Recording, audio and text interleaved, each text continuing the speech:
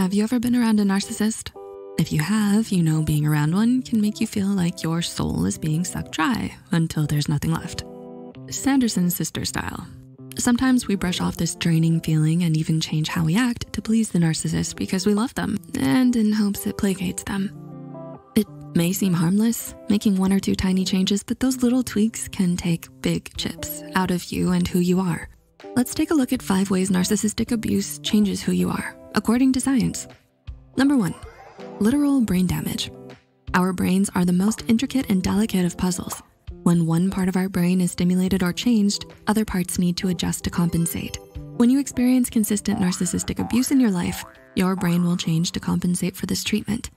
In her article, Long-Term Narcissistic Abuse Can Cause Brain Damage, author, educator, and researcher Kim Saeed explains that both the amygdala and the hippocampus are both negatively impacted by being a victim of narcissistic abuse.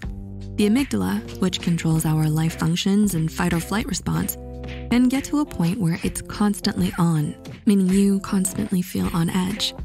Your hippocampus, which is crucial for short-term memory, can decrease in function the more you're exposed to narcissistic abuse. This means they can gaslight you even easier than before. These decreased brain functions are a huge way narcissistic abuse can change you. Number 2, unknowingly becoming part of the cycle. If you see a young child screaming in a store, you might think to yourself, "Aw, they can't tell their parents what's wrong." But what if you see a teenager doing the same thing? Do you still have the same thought? Chances are your thoughts shift to, what were you taught as a kid? Emily Labatut of Southern University Law Review wrote in her article on the effects of narcissistic abuse that a healthy interpersonal relationship is where the individual can see the situation from their perspective, as well as someone else's perspective. However, if your parent was a narcissist, they only saw things from their own eyes because only they are important. In 2021, this idea was proven by University of Amsterdam researchers in a study monitoring children of narcissistic parents, both on and off social media. Unless the child makes a conscious decision to stay off social media and or act differently, they're more likely to become a narcissist themselves. That's a fun idea. What if Cinderella became just like her stepsisters? Ugh. Let's move on. Number 3, forced agreeableness. We've all heard of Pavlov and his dog. Humans are the same and can be conditioned. If you are used to being around a narcissist and them getting mad at certain conversations or actions, this can condition you to act and speak in certain ways. In IMEdPub's Health Science Journal, Rivka Edery, PsyD, explains that a child with parents that are authoritative, rejecting, and traumatic towards the child can grow up with certain learned or conditioned personality traits, such as introversion, kindness, and agreeableness. Now, we're not saying that introversion, kindness, and agreeableness are bad qualities. However, they can be negative when you act this way to stay out of a narcissist's crosshairs. Number 4, PTSD, but for narcissistic abuse. Abuse comes in all shapes and sizes.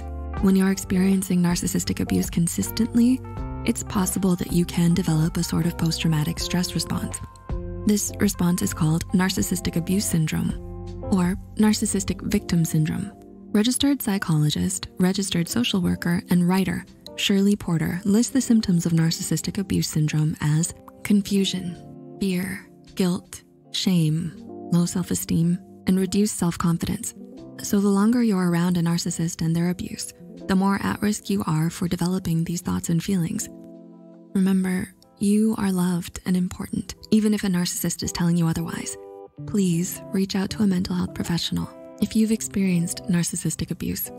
And number 5, changes to your self-esteem. Have you ever had a day where you're feeling amazing, your fit is on point, and literally nothing can knock you off your pedestal? These days may not happen as often in the presence of a narcissist. In 2018, a different group of researchers from the University of Amsterdam did a study on narcissistic leaders and their followers. They found that the lower the follower's self-esteem, the more abusive they perceived their leader. Due to the follower's low self-esteem and consistent negativity from the leader, the follower begins to do more seeking the leader's approval, almost a carrot on a stick that the follower never obtains. This ultimately resulted in reduced performance and higher rates of burnout. Narcissistic abuse is like erosion. You may not see a change immediately, but over time, you can see the drastic difference. Have you ever experienced narcissistic abuse? Did you see any changes in yourself after a while of being around that garbage? Let us know your story in the comments below. We have more videos on signs of narcissistic abuse here if you want to learn more. As always, keep an eye on Psy for more Psych2Go content, and thanks so much for watching.